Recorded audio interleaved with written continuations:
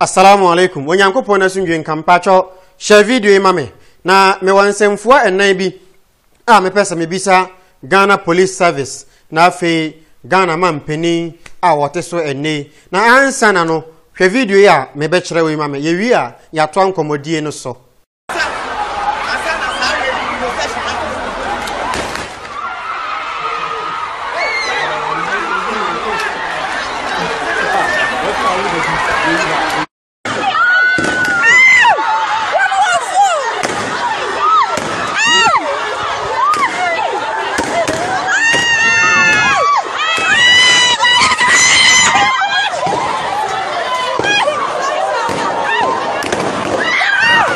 We video ya mayi ni sesi a kire wo ya eya school fo nkwada a wo mo epre wo mo fa hodie ni wo mo nkwa ho efa ka ebobo wo mo wo mo school gate anim me kire Islamic Senior High na mo fei sorry wono mo ankoye ntokwa kusem bia ade nkramofo ye di nya dadada wo mo di nkan penti en black dada nti mo fra sorry ye no mo ankoye ntokwa bia di wo mo koye ne se wo mo koye demonstration. Ghana, as democratic country as we claim to be, sa asem ha obi a ne owaso ye emampanimfo tie ne se oye demonstration ye democratic right and a student no womonya another country and as citizens of another country womoye citizens of Ghana, so they have that right to demonstrate.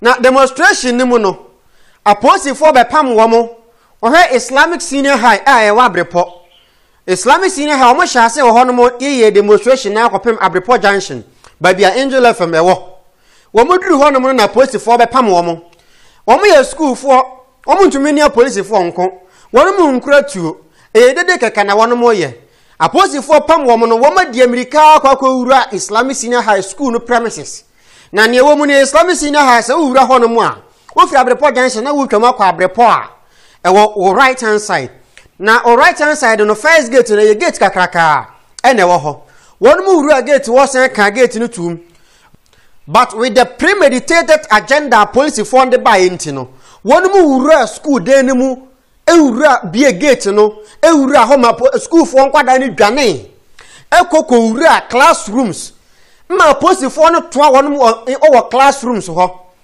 tear gas gu wo mo so etwe e ma boro wo mo ebinumu mfeye ye wo mo ya ebinumu ti epapai ebinumu ni pepper spray ye spray gu wo mo so maybe sa obi na suma post fo ne se enkwada ne yenkramofo nkwada Islamic Senior High ntino yenkoya wo mo sa ana sa na police fo no wo mo mra ene omodwumadi e kire Ghana police na eye wo se Islamic Senior High yenkramofo nkwa na egu ho dia then you are getting wrong.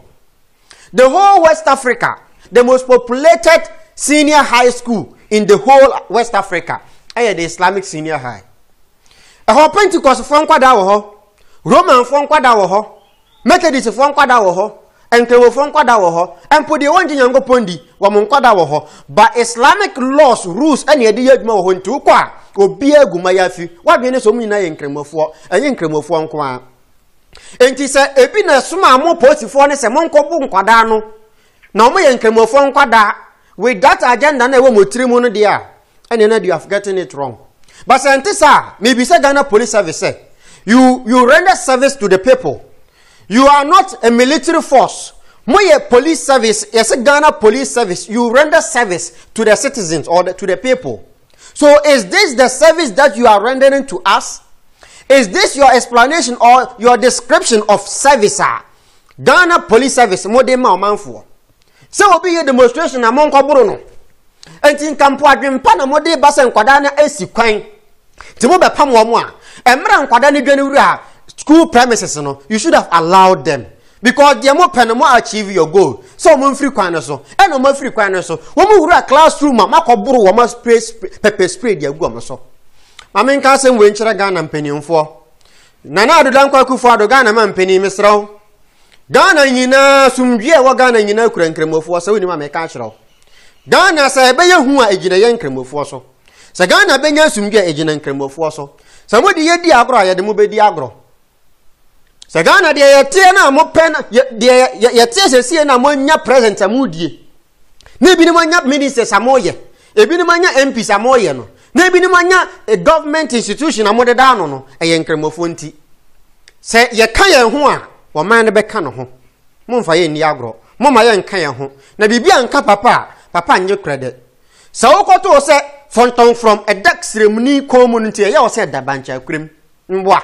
Ya seramo ye mpento kwa Islam means peace. Tina me se Ghana asumdwe a wo Ghana ha. Ejina nkremofo so. Say ye kaya ho a wo man na ka no ho. Mama ye nka ye ho. We mean peace, but there can never be peace where there is no justice. We need justice before peace. Because so see me,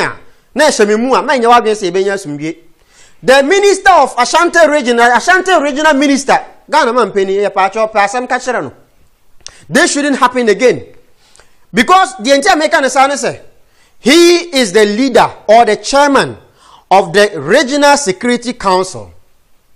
And nana kufu dampare eba Ashanti region.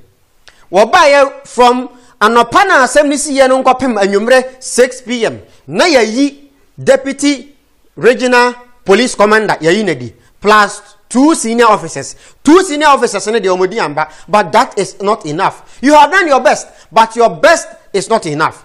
The enough that we looking from you is nana dona kwakufuado ye pa chaw regional minister ni dwuma di ona yedi wa ha ne ni ho ye ni ho tunofo ensem bi okeka fa ye nsiremofo ne nkremofo dada na eda ho momma we san meka ho ebi di nkan si wo edwura oye muslim kaka ye kum no kwa na chitafo ye demonstration ye say kum nipa bi ne mo ye muslims ye kum mo kwa ye kum kaka kwa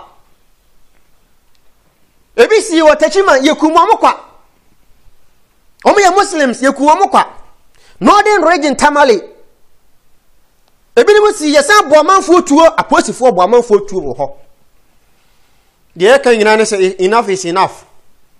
Ghana ya dia sha obi ni mo nsa so mo ye ho ban ye de sika nyina dia ma o man Ghana fo mpanin fo se munni sika na mo ye ho ban ba se wonti mo ye ho ban dia na mo pa kire se ya ye mo ye ho ban ba ye pese be duru ho se ya ye be ye ho ban na me na sum bi nkan me bom pa se mpanin fo nti asem ye no mo fanya adwuma na bi ansi bio